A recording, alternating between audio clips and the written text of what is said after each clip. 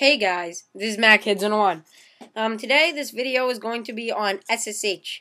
Now someone asked me what SSH was, and I decided I'd explain it. Most people use SSH as a tool they call hacking, where basically they can connect to your computer and with a password they can log in and do stuff through terminal. SSH is a bit more than that, and I'll explain what it is. First of all, SSH stands for Secure Shell, and it's basically a way to connect to a computer. It runs over port 22, if you know what ports are.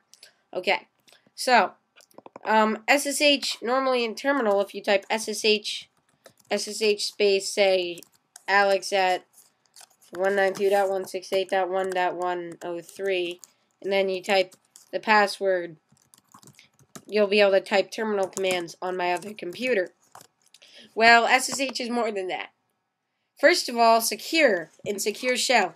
It doesn't mean that for some reason that it's password protected or anything like that. It means that the data you send over is encrypted. Normally, when you're FTPing to your website, your password is set out in plain text over the internet to your website. But if someone intercepted your packets of data sent back and forth, they would be able to steal your password. And that's very unsecure.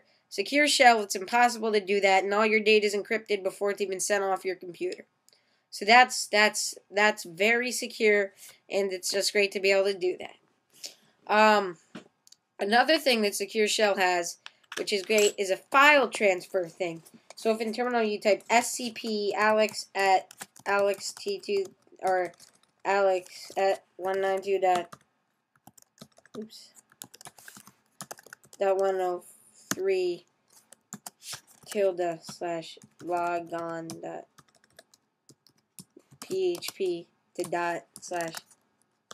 ./desktop, that would copy over securely encrypted a file. So it has a file transfer protocol that allows you to transfer files. And that's just great because that way you can send the file back and forth between your computers. So Secure Shell in every way is not a way to hack a computer. It's not hacking at all. It only works if you have a password.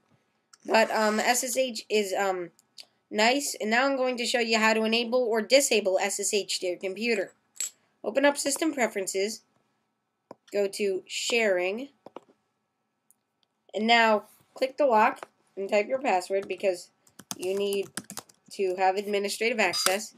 Then under Remote Logon or Login, right now I have this checked. You can uncheck that, and now it's off. If you check that, now it's on. Now the way SSH works is you have a remote IP address which people can connect to and log in with, and in this case it says 192.168.1.117 right there, and it'll say your username at in that.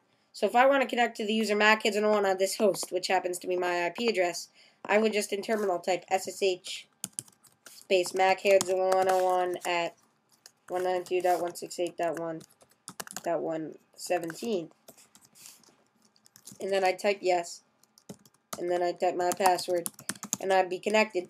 Now SSH, when you connect, you have access to the shell, which is terminal basically, and if you SSH to a Mac, like I did in this, you can of course type say hi, and it'll make their computer speak. But if you connect to a Linux computer or something other than a Mac, you can also have an SSH set up on a PC, I believe, or on any real platform if you can make SSL, which is the encryption type work.